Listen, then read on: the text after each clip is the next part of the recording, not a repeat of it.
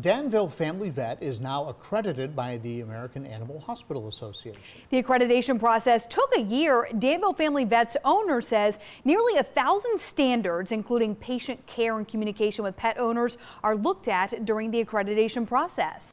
It's part of our mission to provide outstanding quality care and treat everybody like family, and that's really what we thought, is that if it was our family members, we want to do the very best for them, and we want to bring the best care that we can to our community. So this is a good baseline for us. And that is a cute little guy there to look at. Less than 15% of all small animal hospitals nationwide are accredited.